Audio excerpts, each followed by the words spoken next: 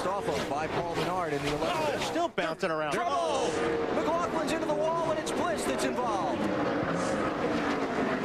Oh, easy. Oh, Johnny Sauter with a big hit. And Sauter had already hit something very hard before that.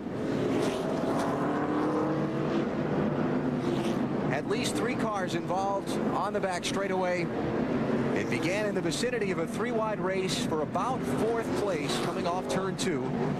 And you see the results. Off turn 2, they got 3 wide, and there just wasn't enough room for 3 cars.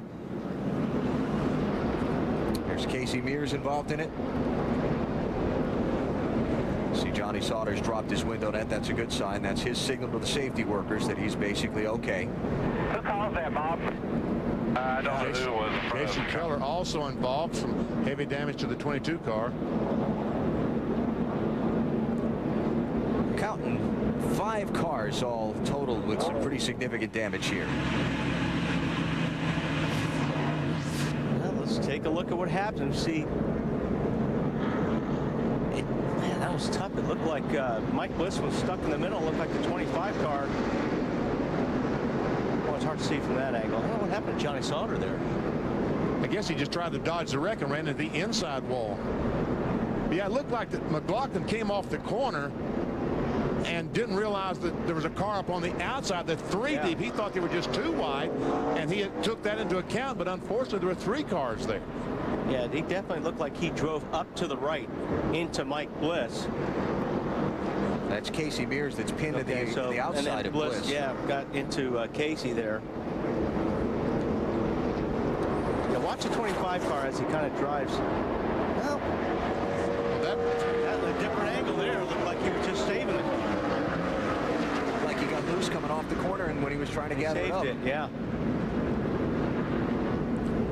Whatever the case, this is Shane Meal.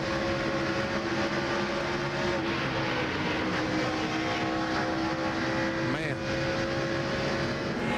On board with Jason Keller. This won't be good. No, this is not going to be good. Listen. Start easing up, ease up. he got hit. Looking inside, real easy. Yeah. Somebody got into him. And from Michael Waltrip.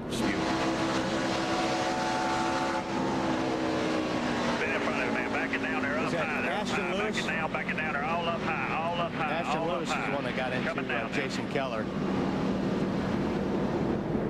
But what happened to Sauter? There he is. He's going to get clipped by Justin Labonte right there. Yeah.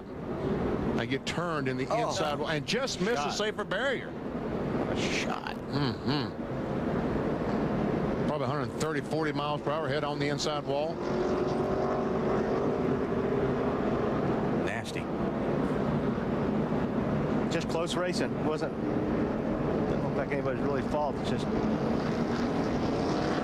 real close. So some of the cars still in the accident scene being cleaned up, and some of the cars who were able to drive away on pit road, Dave.